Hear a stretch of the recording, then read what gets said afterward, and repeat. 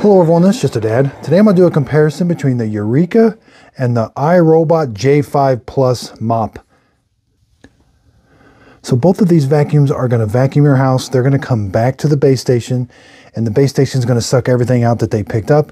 But they both have a mopping attachment. So the Roomba's got the mopping attachment, and the EUREKA's got this little pad you're going to put on the back.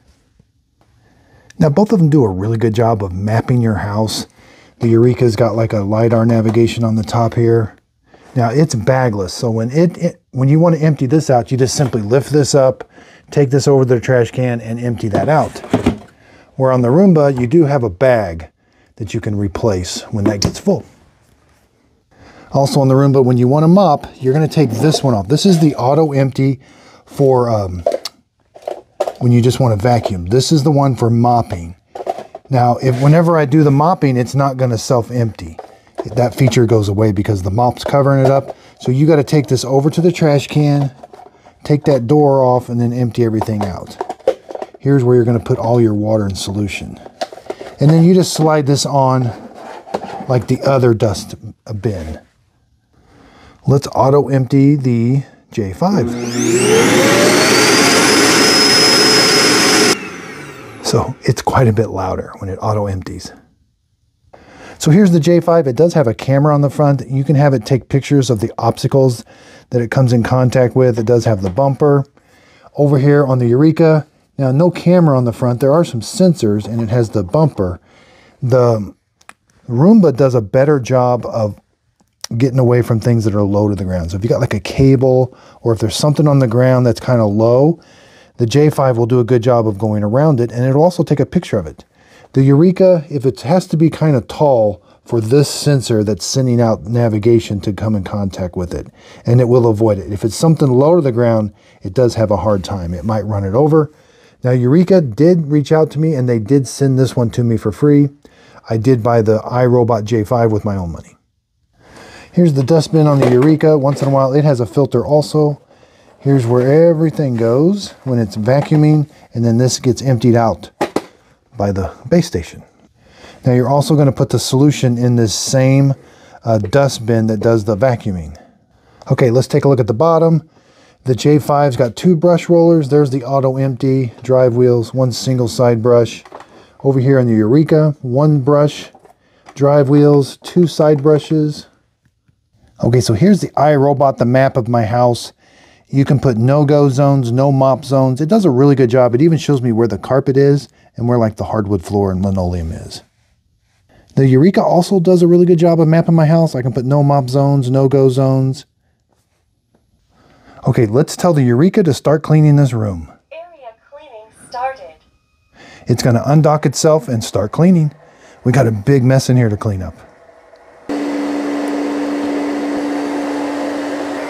Okay, let's tell the iRobot J5, let's have it start cleaning the same room and see how they do.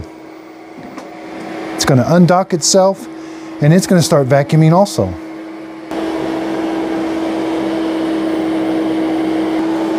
Okay, so the EUREKA is doing a good job of vacuuming. Okay, so the J5 is doing a good job of vacuuming. It can also take a picture of an obstacle that it sees.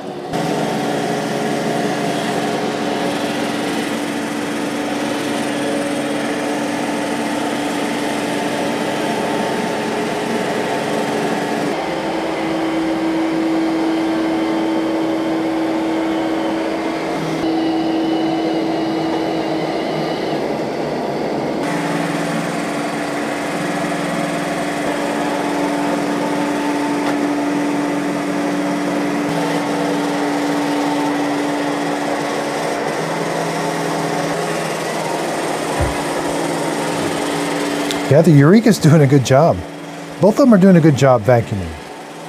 Okay, so the Roomba is done and it's going to go back to the dock and self-empty. Okay.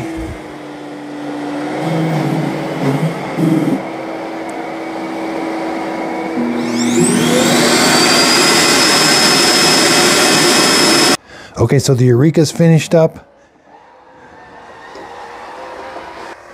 Now it's backing up and it's going to auto empty too.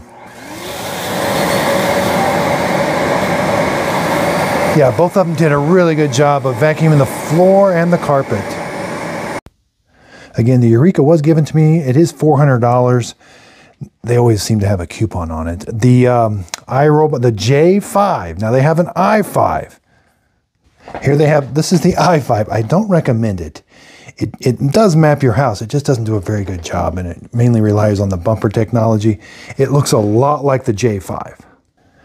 The J5, it does retail, it's on sale for $500 right now. I think that's a good price point. If you're needing obstacle avoidance, so let's say dog poop that's on the floor, the EUREKA is probably going to run it over if it's not very tall. Whereas the Roomba, it's got that camera on the front. It can see things low to the ground. It will avoid them and take a picture of it and send it to you. Now, if you don't like that picture taking, you can turn that off in the app. Now, the app for the EUREKA, I think, works a little bit better. You can see in real time where the robot is on the app. The app looks a little bit better. The Roomba app's just starting to me, seem a little bit older.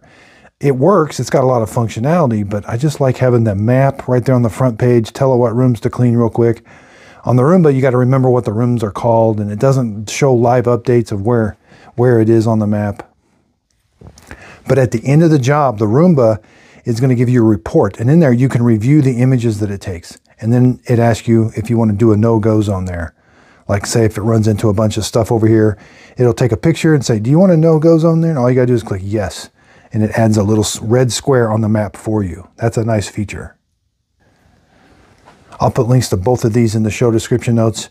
I am an affiliate with Amazon. If you click on the link, the product won't cost you anymore, but I do get a small commission. It is a way of supporting my channel. Again, I got lots of I got all these tentacles. I got a big comparison video on all of them and how to clean them and work on them. J7, Kenmore, Shark. That's the Roborock Q7. Just finished up with the Shark Detect Pro. And this is the J7. This thing's on sale right now for 300 bucks. This is a steal. This is my pick. It's only a vacuum. It's got a self-emptying base right here, and it's an amazing vacuum. Again, be sure and check me out on Instagram and my Facebook group page. Look for my logo. If you could hit a follow button over there, I really appreciate it. I also do free giveaways on the Instagram and Facebook group page. So again, thanks everybody for watching. If you could, please like and subscribe, and thanks again. And Miss Fiona's just sitting out, enjoying this nice weather.